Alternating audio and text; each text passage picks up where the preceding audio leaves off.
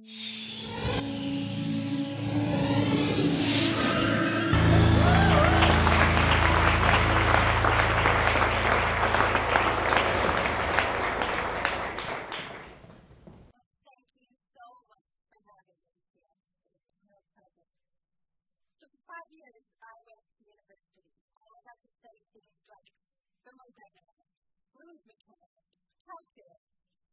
then I went into the workforce. I worked at chemical plants, I worked at pulp mill, and then I get to work at Alberta Innovates Technology Futures, where I got to do research in the area of biomaterials. We try to prototype and commercialize biomaterials. Maybe we should have put on maybe an artist or musician, for lunch. That's a really good idea. Because you probably think that music is sexy. I mean, artists, musicians, totally sexy, right? You get the job. I mean, you can totally understand how an artist is inspired by a gorgeous female body and creates this beautiful work of art. Or you can totally understand how a college grad is inspired by love and creates this fantastic piece of music. Let me tell you, it feels pretty sexy too. Now, we may not be inspired by love and naked bodies. We are inspired by problems, and we are inspired by finding solutions to those problems. And honestly, I think it's probably the coolest job in the world. I mean, I don't know how to trick somebody into changing to do this. If somehow I could get someone out there that they should pay me to innovate. And so my entire job as an engineer is all about innovation. And today what I'd like to speak to you about and to really inspire you about is really teaching you how to innovate science. So I want every one of you to get in touch with your inner engineer. Because I know that there's a little piece of you, a little engineer inside of you that is screaming and begging to come out. And I'm going to speak to that little engineer today. So at Alberta Innovates, we have been presented with problems. And we found different solutions to it. We prototyped different types of materials. And through that process, there's a particular type of problem solving that engineers learn in school and learn in their jobs. And that's what I want to talk to you about today, is that whole problem solving process. And kind of taking it down to 4 steps. So step 1, ask questions. You spoke about this earlier. And what I want you to do is I don't want you to accept that world out there. I want you to look around, and I want you to think, how can this be different? What is it about this space or this thing? How can we find a solution to it? Is it a solution? I mean, do we need to do something different here? I want you to look at your landscape and ask why. Ask how it can be different. So at Alberta Innovates, my team was presented with this particular landscape. It's a very common one, right? We talk about it all the time. And you normally wouldn't think about it. But this particular landscape has inspired us to ask some questions. So in Alberta, we export, grow millions of tons of grain and oilseed every year. And this can be from canola, it can be from wheat. We even grow flax and a little bit of hemp as well.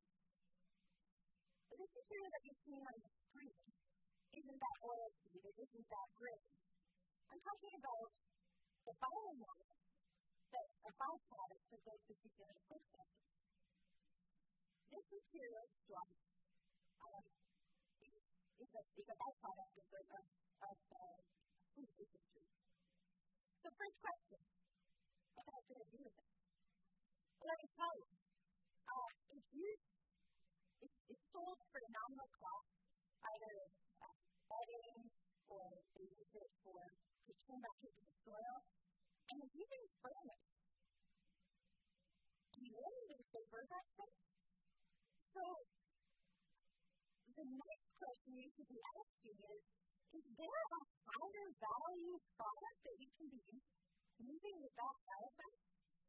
I mean, really, should we really be burning this stuff? Isn't there some sexy thing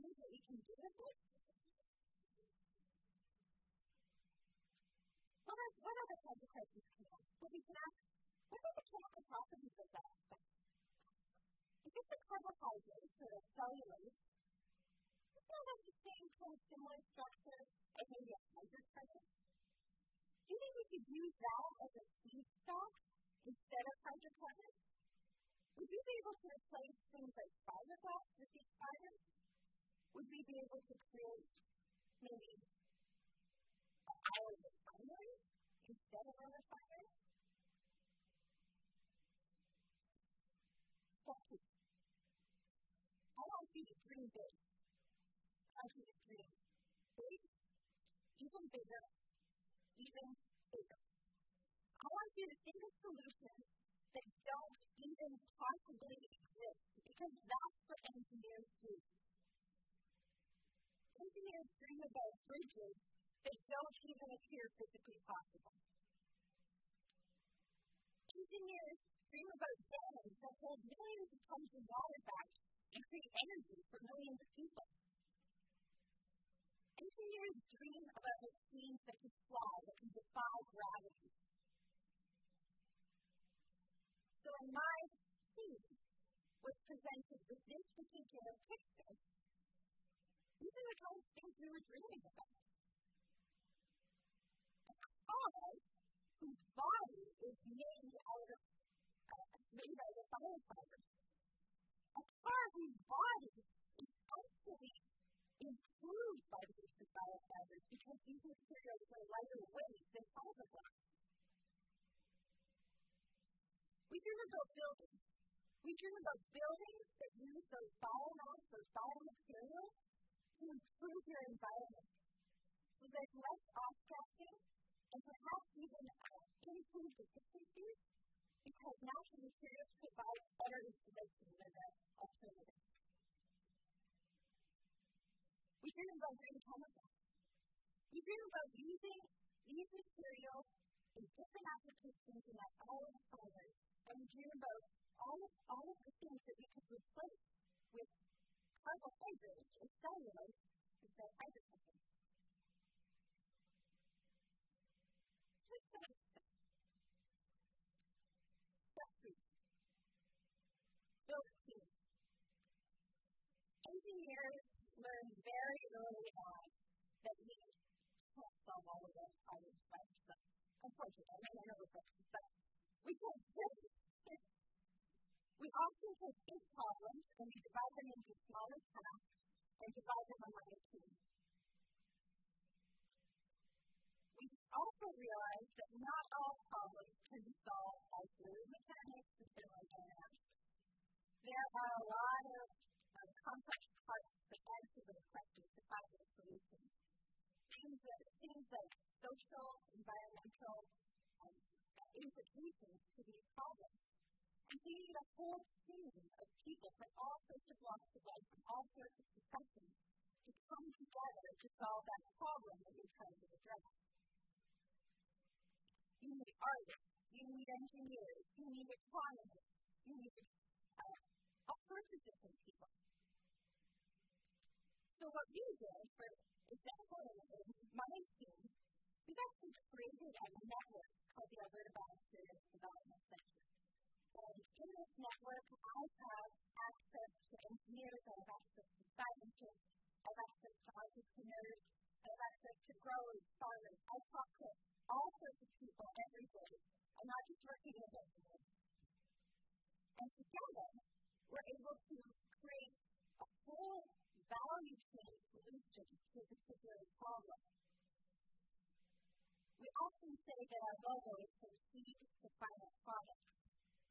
So I have agronomist degrees on the front end, answering questions for me like, this straw does this and provides these functional properties. Is there some way that we can maybe bring those properties to be better? Can we enhance those properties from the plant or from some way of harvesting it? And the next person I have in that line is the person that processes it. So how do we process these materials better? How can we change this? How do we create this value chain? And then the next person is entering how to build these prototypes, all that kind of stuff. And then I need access to my system. I need people who can see the value in this product and have enough energy and spirit to actually create it into a business.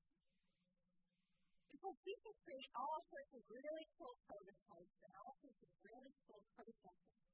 But unless someone's actually willing to commercialize it, it really doesn't mean all that much at the end of the day. That's it. Make it happen. We can ask questions. And we can dream of all sorts of solutions. And we can have this fantastic network of people that we enjoy drinking beer with. And here's love drinking beer with. We'd really be happy to solve the back particular point. But this is not going to happen unless you make it happen. So this is what I love talking about this stuff because this is what my team has made happen. There's a company down in Calgary called Cinetum. Cinetum is actually a drilling fluids company. So they come from the oil and gas side. And they sold an erosion control product on the side. So erosion control is that stuff that you see sprayed onto the side of hills and it all kind of empty in it. And it's going to keep that material stuck to the side of the hill so that it doesn't heat up. This company, but we have a bunch of chemistry background and a bunch of knowledge. We think we can make this product better. And so they interacted with us and we developed this new product. And they took it down to the Canada Canal testing. During monsoon season, this product that they sprayed on the side of it held up better than anything this Canada Canal study has seen before. This product works 20% better than anything else on the market. It's just incredible.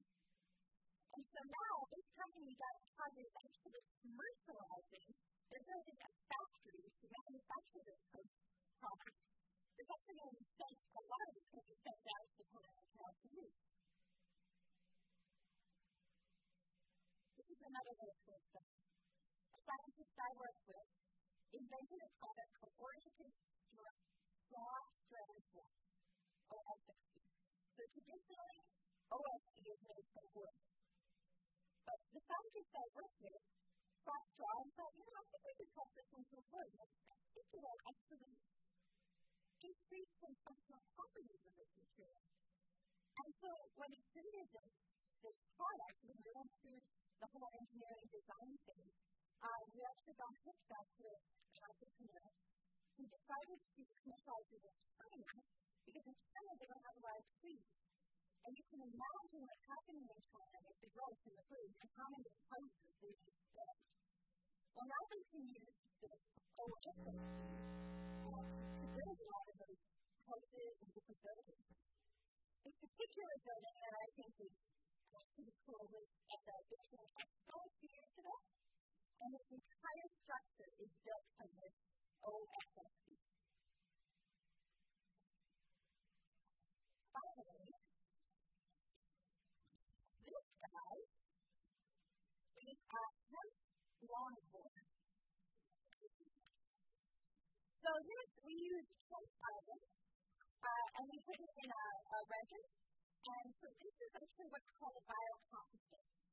And this, it's very cool, and I love this product, and we have a lot of fun at work with this thing.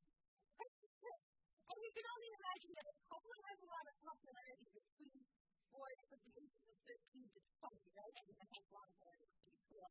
But what this actually proves is we were able to test the properties of this and prove the biocomposites were actually able to do what they need to do in terms of strength.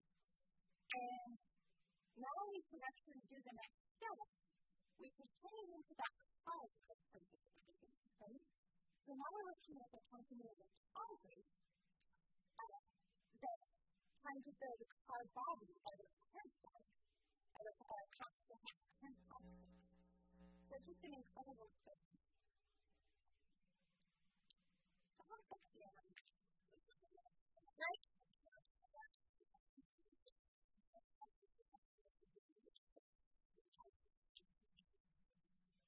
I hope today that I really have gotten you excited about inner engineering. I hope that some of you are inner engineers wanting to come out. More importantly, what I hope that I got across today was that innovation can happen. Innovation is possible like that. Innovation happens when a problem presents itself, and we find a solution by asking questions, and dreaming big, and building a team that's going to get us there, and making it happen. Because when all that comes together, we can spin straws on the thing.